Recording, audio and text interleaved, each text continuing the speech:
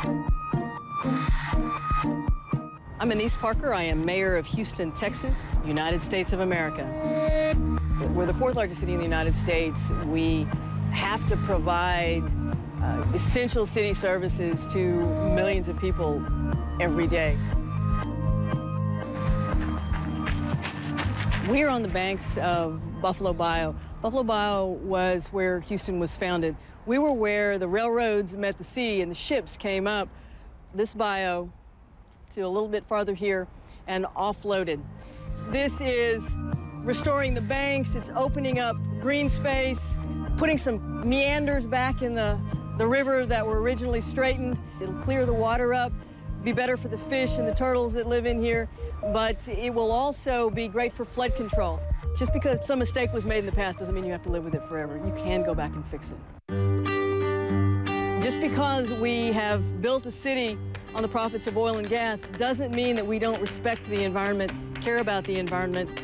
We've cut our greenhouse gas emissions by 26%, and we are going to continue to lead by example.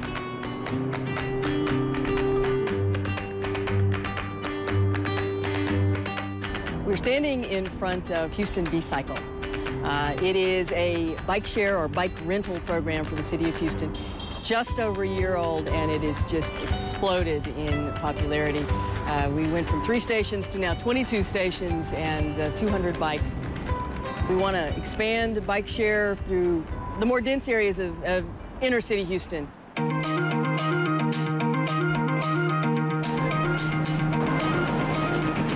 We have 2,400 signalized intersections across the city of Houston, and that burns a lot of energy. We originally decided to invest in LED lights because we would save energy, but what we found out, LED lights last longer and they have to be changed out less frequently. So the return on investment is almost immediate.